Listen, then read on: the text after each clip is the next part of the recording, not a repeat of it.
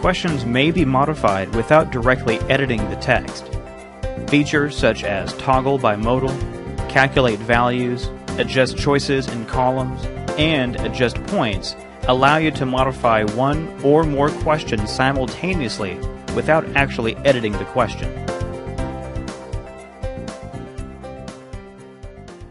Toggle by modal allows you to change a question from multiple choice to short answer or vice versa. Highlight the test title, question type header, or question with the bimodal tag to the left of the question number. Click on the Toggle by Modal button on the toolbar. The highlighted question will then change from a multiple choice question to short answer.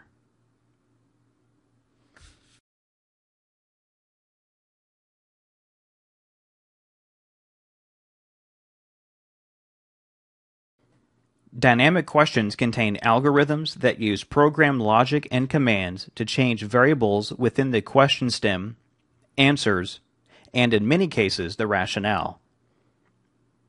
A question is dynamic if it has a dynamic tag to the left of the question number. All of the ExamView Learning Series math questions are dynamic, and approximately 50% of the ExamView Learning Series science questions are dynamic. To duplicate a question, select the question, then click on Questions, then Duplicate. You will see the same question with another value appear under the original question. To change the variables without creating a new question, select the question, then click on the Calculate Values button on the toolbar. The variables of the highlighted question will change.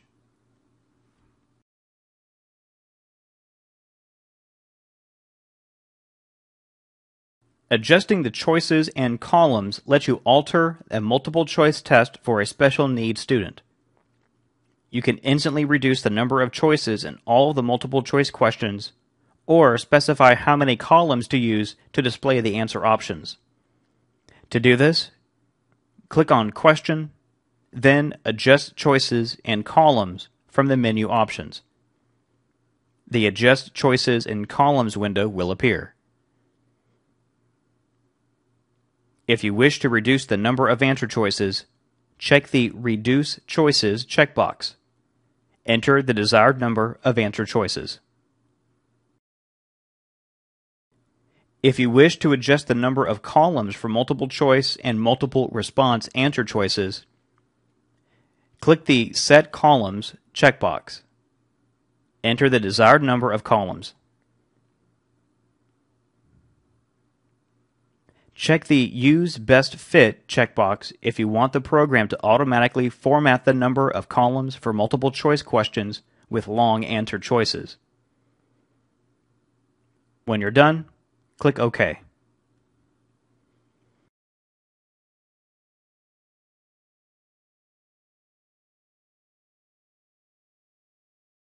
If you wish to change the current point values for more than one question, use the Assign Points command.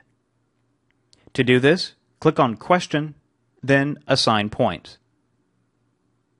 The Assign Points window will open.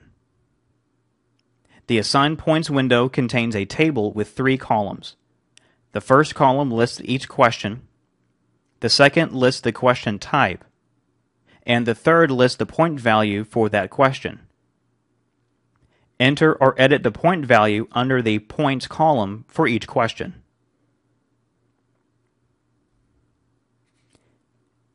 If you want to change the point value for all questions of a certain type, use the Fill command. Click the Fill button, choose the question type, and select a point value. Click OK, and all the questions of the chosen type will be changed to the point value that you chose. When you're done, click OK.